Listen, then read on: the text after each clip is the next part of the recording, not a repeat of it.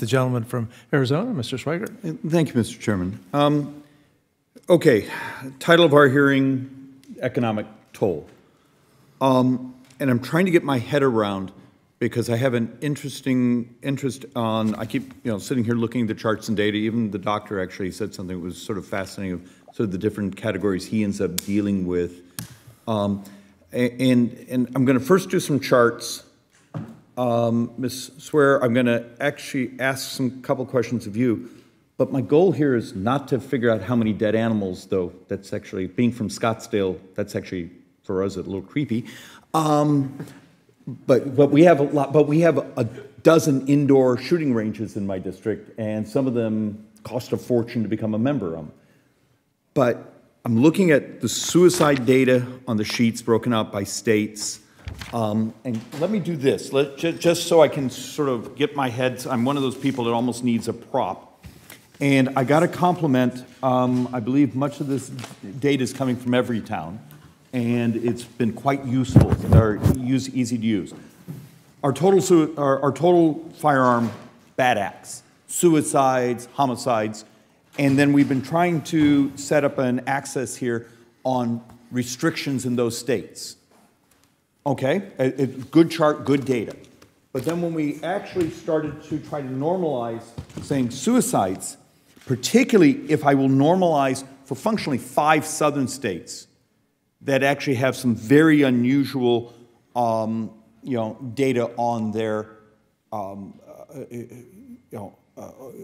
excuse me, if I normalize for suicides and I pull the suicides out, and then I come back and normalize for what I'm seeing, and I know I'm going a little geeky, but if I were to pull those 5 southern states out, my homicide rates are actually, distributionally,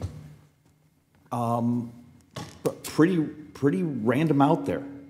I mean, it's not like I'm seeing that the axis of here's states with firearm restrictions, and I'm then seeing a skewing saying those states have dramatically less bad acts other than suicide. It's just, it's not in the data. And that lets us sort of understand we got, in some ways, maybe a bigger problem than we understand.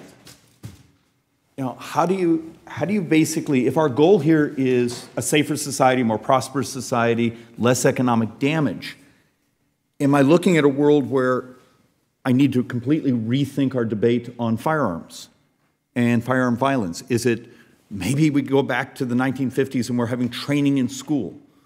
States like Arizona, 25 plus years ago, we legalized concealed carry, but we asked you to go through training.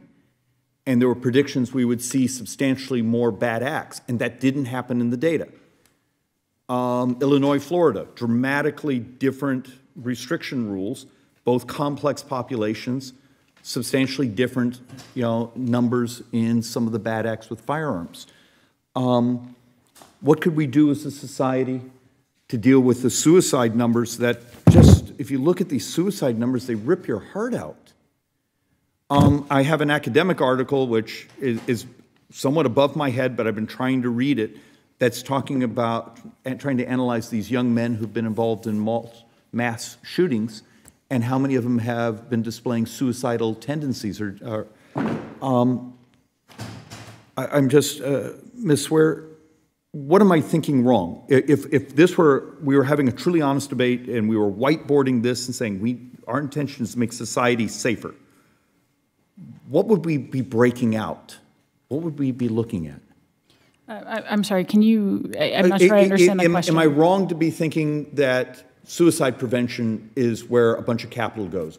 Training on knowing that how to use your firearm, how to keep it safe, that you don't grab a firearm and start cleaning it until you've gone through the proper procedures. I mean, those of us that grew up with this, we have rules. And how many young people are out there running around with a firearm that have no blanking idea how it works? I mean, if I were to come and say, here's a dozen things, what makes society, what are you seeing out there in literature that would make us safer? Yeah, I think I understand the question a little bit better. I'm going to pull off of some of the things you've already mentioned. So you talked about mass shootings in particular and suicide prevention. I think you're correct. To a large extent, mass shooters are suicidal. And they're showing signs of being a danger to themselves or others. While mass shootings are considerably a small part of the problem, they have an outsized effect on both the sort of the national conversation and the way we feel about public safety. So it does matter.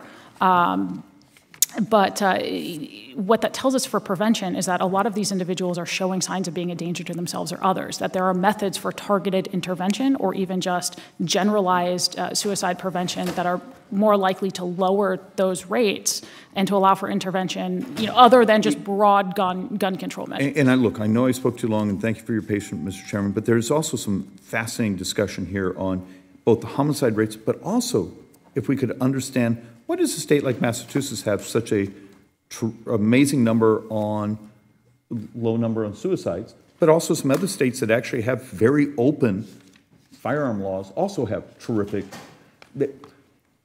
It turns out there's complexity here, and if we're going to be intellectually honest, we need to bathe into that complexity. Yield back.